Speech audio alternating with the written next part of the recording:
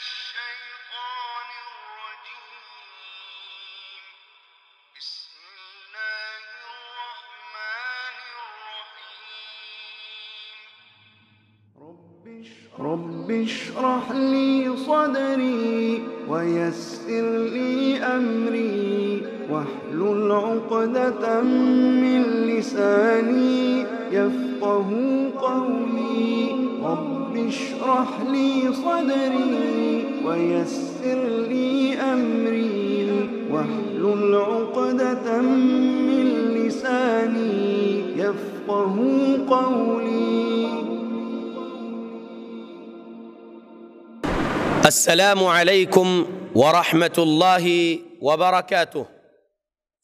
بسم الله والحمد لله والصلاة والسلام على رسول الله وعلى آله وأصحابه أجمعين ومن تبعهم بإحسان إلى يوم الدين. أما بعد، مسلمانوں کو صحیح بخاری حدیث نمبر 49 اور صحیح بخاری حدیث نمبر 2024 سنانا چاہتا ہوں. بڑا سبق ہے اس میں. صحیح بخاری حدیث نمبر 49.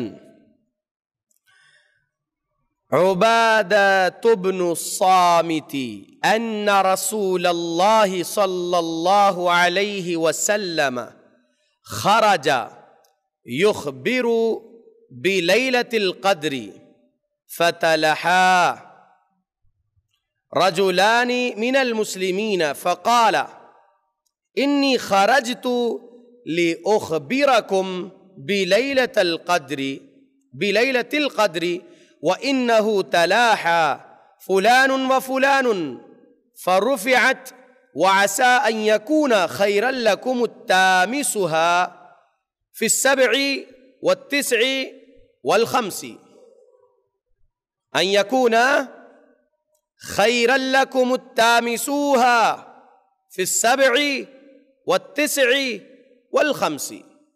ترجمہ: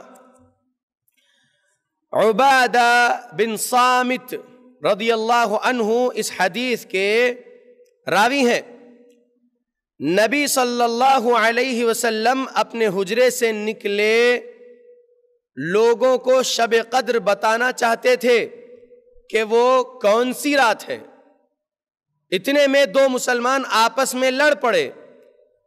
آپ صلی اللہ علیہ وسلم نے فرمایا، میں تو اس لیے باہر نکلا تھا کہ تم کو شب قدر بتلاؤں، اور فلاں آدمی لڑ پڑے تو وہ میرے دل سے اٹھا لی گئی، اور شاید اسی میں کچھ تمہاری بہتری ہو.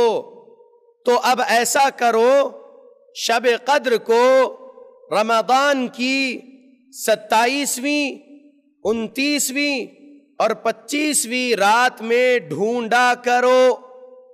اللہ اکبر. مسلمانوں، میں نے ایک ویڈیو میں بتایا تھا کہ نبی صلی اللہ علیہ وسلم فرمائے 2017 نمبر والی حدیث صحیح بخاری کی، تحروا لیلۃ القدر فی العشر الاواخر من رمضان فی الوتر من العشر الاواخر من رمضان. تلاش کرو لیلۃ القدر کو، شب قدر کو رمضان کے آخری عشرے کی طاق راتوں میں. ایک اور حدیث صحیح بخاری میں 49 جو آپ کو سنایا ہوں، نبی صلی اللہ علیہ وسلم کو شب قدر کون سی رات ہے بتا دی گئی تھی. نبی صلی اللہ علیہ وسلم خبر دینے کے لیے نکلے تھے اپنے حجرے سے باہر، اور پھر راستے میں دو مسلمان آپس میں لڑ رہے تھے. نبی صلی اللہ علیہ وسلم ان کو چھڑانے میں لگے. اتنے میں ہی وہ رات بھلا دی گئی. نبی صلی اللہ علیہ وسلم فرمائے، اب ایسا کرو 25ویں 27ویں اور 29ویں رات میں لیلۃ القدر کو تلاش کرو. سبق مل گیا. تو اب جو لوگ 27ویں شب ہی لیلۃ القدر ہے کہہ رہے ہیں، انہیں چاہیے کہ وہ اس حدیث سے سبق لیں اور 27ویں شب کو ہی لیلۃ القدر نہ سمجھیں. بلکہ تلاش کریں شب قدر کو.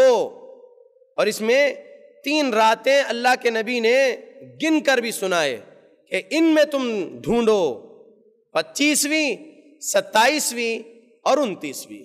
اللہ ہمیں توفیق دے کہ ہم محمد رسول اللہ صلی اللہ علیہ وسلم کی حدیث پر عمل کرنے والے بنے اور ہم لیلۃ القدر کو تلاش کرنے والے بنے. صحیح بخاری حدیث نمبر 2024. اس حدیث پر امام بخاری رحمہ اللہ نے باب باندھے ہیں، باب العمل فی العشر الاواخر من رمضان. ترجمہ باب کا، رمضان کے آخری عشرے میں زیادہ محنت کرنا. حدیث 2024 صحیح بخاری اس باب کے نیچے. عن عائشة رضی اللہ عنہا قالت كان النبي صلى الله عليه وسلم إذا دخل العشر شد مئزره وأحيا ليله وأيقظ أهله. یہ حدیث صحیح مسلم میں 2787 ہے. یہ حدیث سنن ابو داؤد میں حدیث نمبر 1367 ہے، 1376 اور سنن نسائی میں حدیث نمبر 1638 ہے اور سنن ابن ماجہ میں حدیث نمبر 1768 ہے. اتنے حدیثوں کی کتاب میں حدیث ہے جو میں سنایا آپ کو، صحیح بخاری کی حدیث نمبر 2024. ترجمہ کیا ہے؟ ہم ایمان والوں کی ماں عائشہ صدیقہ رضی اللہ عنہا بیان کرتی ہیں نبی صلی اللہ علیہ وسلم آخری عشرے میں اپنا تہبند مضبوط باندھ لیتے تھے، یعنی کمر کس لیتے تھے اللہ کی عبادت کے لیے، اور اس آخری عشرے کی تمام راتوں کو زندہ کرتے، یعنی تمام راتیں جاگتے اور اپنے گھر والوں کو بھی جگایا کرتے تھے. کس لیے جاگتے؟ اللہ کی عبادت کے لیے. مسلمانوں، یہ حدیث سے بڑا سبق مل رہا ہے کہ رمضان کے آخری عشرے میں بہت زیادہ مشغول ہو جانا چاہیے اللہ کی عبادت میں. لیکن الٹا ہوتا ہے مسلمانوں کے پاس، تو کام اس حدیث کے خلاف میں ہوتا ہے. کیا؟ بازاروں میں زیادہ رہیں گے مسلمان، وہاں کھانے چلیں گے، وہاں کھانے چلیں گے، وہ ڈش کھائیں گے، وہاں پر بہت اچھی ڈش بن رہی ہے، یہ سوچ کر، یہ پلاننگ کر کے بازاروں میں نکلنے کا تو پلان بناتے ہیں مسلمان. اور آخری عشرے میں رمضان میں مسجدوں میں کم رہتے ہیں، طاق راتوں میں بہت تھوڑے لوگ آ جاتے ہیں اور زیادہ لوگ بازار میں رہتے ہیں. مسجد میں آ کر وقت لگاتے ہیں تو 1 گھنٹہ، اور ہوٹلوں میں بازاروں میں 2 گھنٹہ اور اس سے بھی زیادہ بیٹھتے ہیں، چبوترے سیکتے ہیں اور چبوتروں پر بیٹھ کے گپے مارتے ہیں. اللہ کے بندو، اللہ کے بندو، نبی صلی اللہ علیہ وسلم کی زوجہ محترمہ، ہم ایمان والوں کی ماں عائشہ رضی اللہ عنہا کیا فرمائی ہے؟ فرماتی ہے كان النبي صلى الله عليه وسلم إذا دخل العشر شد مئزره وأحيا ليله وأيقظ أهله. نبی صلی اللہ علیہ وسلم کیا کرتے تھے آخری عشرے میں، وہ بیان کی ہماری ماں. تو ہمیں اسوہ محمد صلی اللہ علیہ وسلم سے جو سبق مل رہا ہے اس پر عمل کرنا ہے. سچی محبت کرنے والا محمد صلی اللہ علیہ وسلم سے جو ہوتا ہے وہ نبی صلی اللہ علیہ وسلم کی تعلیمات پر عمل کرتا ہے. مسلمانوں، آخری عشرے میں اللہ کی عبادتیں زیادہ سے زیادہ کریے. آخری عشرے میں رمضان کے زیادہ سے زیادہ استغفار پڑھیے. کہیے استغفر اللہ واتوب الیہ، استغفر اللہ واتوب الیہ، استغفر اللہ واتوب الیہ. پڑھتے بیٹھیے. لا الہ الا اللہ، استغفر اللہ، اسألک الجنہ واعوذ بک من النار. پڑھتے بیٹھیے. سبحان اللہ، الحمدللہ، اللہ اکبر، لا الہ الا اللہ. پڑھتے بیٹھیے. درود ابراہیمی پڑھتے بیٹھیے. کہیں جا رہے ہیں، سفر میں ہیں، گھر سے نکلے ہیں، شہر میں ہی ہیں، گاؤں میں ہی ہیں، دیہات میں ہی ہیں، کچھ کام سے نکلے ہیں، زبان خالی نہ رکھیے. پڑھتے رہیے، اللہ کا ذکر کرتے رہیے، مسجدوں میں زیادہ وقت لگائیے، آخری عشرے میں وقت کو غنیمت جان کر اللہ کو زیادہ سے زیادہ راضی کرنے کی کوشش کریے اور اپنی مغفرت کرانے کی فکر اپنے دل میں زیادہ سے زیادہ رکھیے۔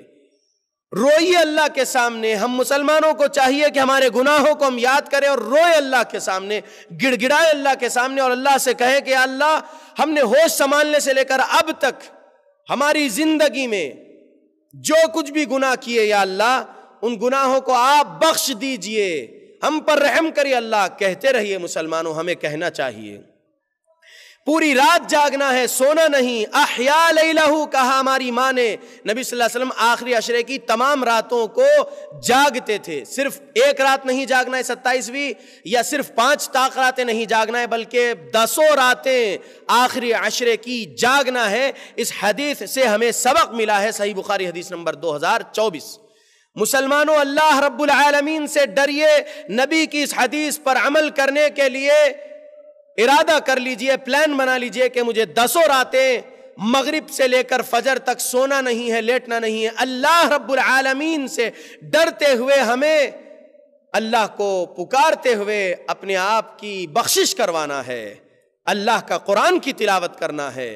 مسلمانوں، قیام اللیل کا اہتمام کریے، اللہ رب العالمین کو راضی کریے۔ اللہ ہم سب مسلمانوں کو قرآن اور حدیث پڑھنے والا بنائے، قرآن و حدیث پر عمل کرنے والا بنائے، اولیاء اللہ سلف صالحین کے مطابق، اور اللہ ہمیں ایک چہرے والا مومن بنا دے۔ ہم مسلمان ہیں، اللہ ہمیں ایک چہرے والا مومن بنا دے، آمین۔ اللہ رب العالمین ہمیں موت اس حالت میں دے کہ اللہ سے ہم راضی رہیں، اللہ ہم سے راضی رہے، اور موت کے بعد ہمیں جنت الفردوس مل جائے، آمین۔